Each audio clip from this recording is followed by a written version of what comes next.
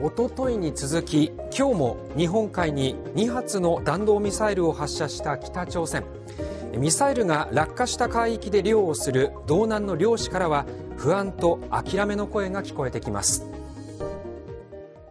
これはおととい千歳基地から飛び立った航空自衛隊の戦闘機が上空で捉えた北朝鮮のミサイルとみられる映像です。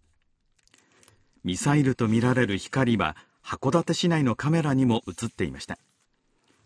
北朝鮮がおとといの夕方発射したのは大陸間弾道ミサイルで、1時間以上飛行し、松前町の渡島大島の西およそ200キロの日本の EEZ 排他的経済水域の内側に落下したとみられます。さらに今朝も午前7時ごろ2発の弾道ミサイルを相次いで発射。こちらは日本の EEZ の外側に落下したと推定されます。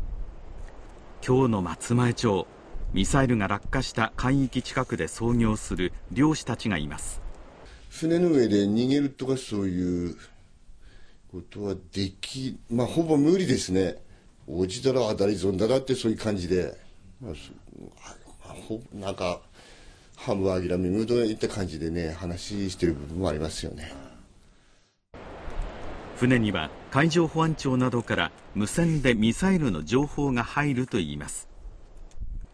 来月からはカニカゴ漁などが始まるため、相次ぐミサイルの発射に緊張感が高まります。絶えずまだミサイル飛んでくんでねえかって言ったそういう感じで利用してるんでね。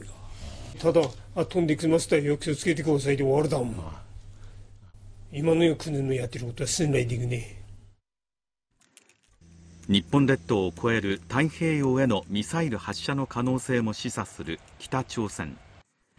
アメリカへの牽制が繰り返されるたびに道内の不安は募るばかりです。